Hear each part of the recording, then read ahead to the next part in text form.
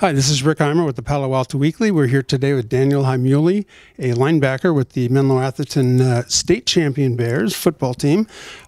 He's our athlete of the week this week, and Daniel was really the center of the defense that held this team from Lincoln to 7 points, and that was only on one big long play, and then the rest of it they were under control, and they had scored 56 points the week before. So I mean, that's quite an accomplishment, and all year long your defense has been just tremendous, and I think they only ran for like 14 yards this week against you guys. Kind of just talk about the defense and what makes you guys so good. And I'd have to give a shout out to our whole coaching staff together. Coach Drew, Coach Ryan, the defensive coordinator is Coach Ryan. He drew up things that would put us in the best position to be successful. And I think that, they studied the game, and they've been doing everything well this whole season. For the last 4 years I've been here, they've been doing everything well. Right, and I know some of the times a defense, you can't really explain why they're good, but it's a combination of your defensive line doing their job, the linebackers doing their job, the corner, and then everybody has to do their job. And kind of, the defensive line in particular, they kind of clog up things for the linebackers, and what they do is important, obviously. And kind of talk about that a little bit. Our defensive line is I gotta say, is one of the best in the peninsula. They open things up for me, and that's why I'm successful most of the time, is because of our defensive linemen. So getting a sack or getting a crunch tackle for a loss, I mean that's kind of the exciting things, and those are the things that pump you guys up. Yes, for sure. They put momentum in our team, and being able to do that and to come out with a win is great.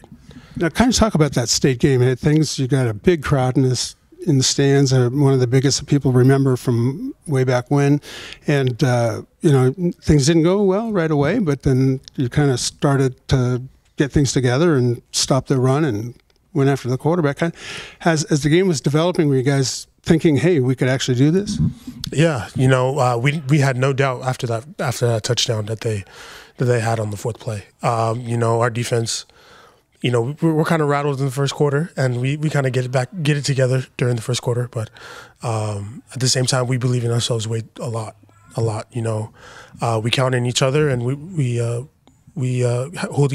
hold each other accountable in our jobs, and we do them very well. Great, and of course you do have other guys. Noah's committed to Washington. You have a couple of skilled guys that are not even seniors that are getting a lot of offers.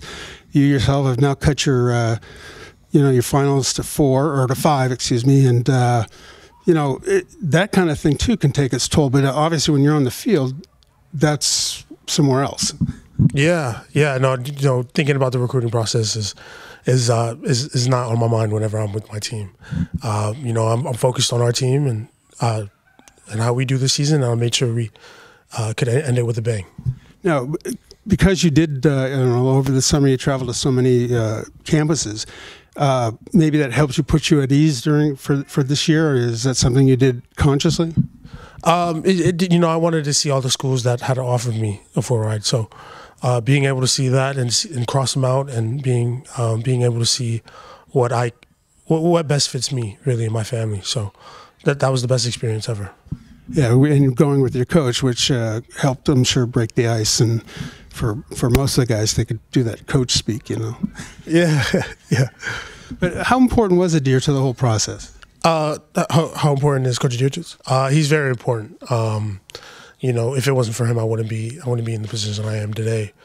But yeah, he's every home visit that I've had so far, he's been there with me, and he's been through this whole process with me, and it's been fun. He's the fact that he got the word out about me to other colleges is great, and I really appreciate him for everything he's done. All right, since you won the state championship on Saturday, it's now Tuesday. What's it been like these last few days?